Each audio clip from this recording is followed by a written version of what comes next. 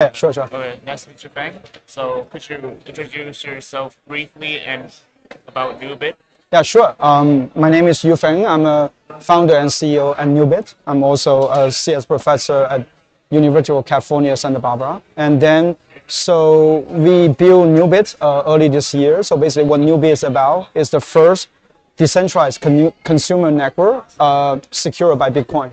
So here we have two keywords. One is what do you mean by consumer network? So the consumer network help like a bridging traditional Web 2 developer into Web 3 without worrying about all those online details. They don't need to learn about smart contract. They need to learn about like L1, L2, those complex. And so what do we mean by secure by Bitcoin? Because the entire network is decentralized. So which means that, and there's many like a public blockchain. How am I going to trust like a particular blockchain, right? We're only going to trust that because it's going to act secure as Bitcoin, which is one of the most authentic blockchain in this world. And then we do that through by incorporating a whole bunch of Bitcoin miners and stakers to basically staking their like access to ensure the entire economic security of our system. Okay. So Nubit originally launched with a focus on secure data availability. So what drove your shift to bridging Web 2 and Web 3? That's a very good question. So originally, we tried to mitigate the throughput and storage costs at Bitcoin because we know that Bitcoin is the oldest blockchain. It's very authentic, but it's also very slow. Slow in the sense that it can only process 4 transactions per second, whereas traditional like bank network can process like tens of thousands of transactions easily. So we do like a build Bitcoin DA as the original narrative, and then we managed to basically help a lot of L2 infrastructure in the BTC ecosystem to scaling their throughput and storage. But once we achieve that goal, we realize that the entire ecosystem, they are still suffering. So what do we mean by suffering is that like the entire system is still like lacking of tractions. So here, what do I mean by tractions? Those tractions are actually coming from the consumer perspective. So which means that in order to onboard like billions of users to Web3, we have to first like onboard, let's say, millions of developers so that they can build hundreds of thousands of applications.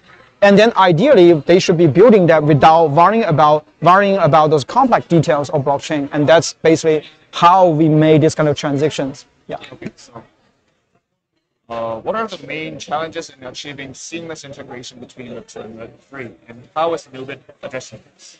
Yeah, so that's another great question.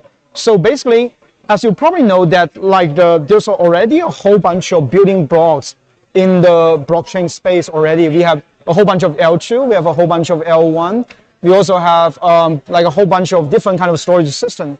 But the problem, the most challenging part is what I call the last mileage problem. The last mileage problem is in the sense that how did you connect everything together in a way that the traditional Web 2 developer, they don't need to worry about the underlying details. And the way we do that is similar to how WeChat or Telegram like onboard their own like a mini application, in the sense that we try to wrap up everything underlying what we call a decentralized SDK. So this decentralized SDK, you can think of what they do is that they can basically abstract away all those kind of complex blockchain detail so that the application developer, all they need to decide is to decide, hey, what are the data that need to be stay off chain and what are the data need to stay on chain. They just need to make this decision, but they don't need to worry about how. Yeah. So Nubit, powered by Bitcoin, is another fundamental, foundational element of your ecosystem. Yeah. So how does Nubit enhance the security and scalability of the platform, particularly for Web 2, Web 3 integration? Yeah. So basically, as I mentioned earlier, so Bitcoin, let's look at Bitcoin first. Bitcoin is the oldest, but also the most authentic like a blockchain in the world. It has its advantage, but it also have a lot of disadvantage because it's very old. So which means that it can only handle 4 transactions per second, which is very tiny. In the sense that there's no way the entire ecosystem can survive with this amount of transaction. But the question is that if I build a random, let's say, DA to help everybody else to store their data, nobody is going to trust me, right? Because like why people want to spend a lot of money buying diamond and gold, right? Because diamond and gold, they are authentic, they have values. So which means in that case, like the only convincing point that people want to put their data on our DA is because if we can make it as authentic as the original Bitcoin. So what make like Bitcoin authentic? So it's actually those miners and staker, because at Bitcoin, like the entire economic security and decentralization is actually guaranteed by countless miners as well as Bitcoin staker. So which means that what we do is that we first use a proof of stake protocol, which is much more efficient than proof of work and also energy efficiency. So and then we dramatically increase the throughput, but in addition to that, we also like onboard a whole bunch of Bitcoin staker through the Babylon protocol, so that the entire economic security of Bitcoin Nubit DA is actually guaranteed by those stakeholders. So how does Nubit help Web3 projects tap into Telegram's user base? What are the unique challenges and opportunities when bridging blockchain functionality to a Web2 platform like Telegram? Yeah, that's a very good point. So because as I mentioned earlier, so basically we have a lot of great like Web3 founders. They spend a lot of like effort building their chains, building their like protocol. But after that, almost everybody is suffering from mass adoptions. Basically, they build a whole bunch of protocol, but no one uses them. And one of the like luckily we have Telegram, which already have billions of users. So now one like a requirement from those Web3 projects is that they want to like connect their existing service to those like a gigantic community, like based in Telegram. But the question is how, right? So of course they can learn Telegram from scratch, and then they try to design special API to connect with their existing protocol. But that's not going to scale because like those are something they are not familiar with. And that's where we design this decentralized SDK that I mentioned earlier. And those decentralized SDK will allow them to organize their original protocol in a way that you can build those kind of Telegram app in a very clean way, without worrying about like where those data are coming from, how you're going to store that, etc. How do you envision the evolution of the Web2 and Web3 ecosystems over the next 3-5 years? And what role do you see Nubit playing in the future? Okay, so I think in the next 2 to 3 years, I believe that especially for the entire like Web3 ecosystem to thrive, I think they need consumer. They really need consumer because we already have a bunch of like infrastructures. And right now what we really need is actually tractions, especially for those traction that can actually impact like everybody's life. Otherwise, when the bear market comes, and so basically the entire infrastructure is going to become a digital casino.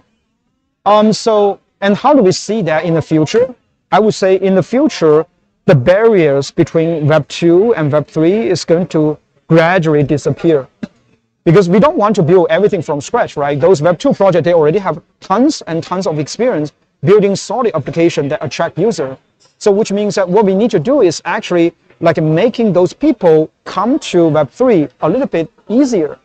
And same thing, like we have a lot of great founders in Web 3, and then so they also want to outreaching to the traditional Web 2 community and application and user. So which means that what I envision is that in the future, those kind of barriers going to disappear, and then Nubit infrastructure is going to play, I hope that it's going to play a very important role to smooth everything. Yeah. So is there any question you want to answer? Any question you want to answer? Any questions?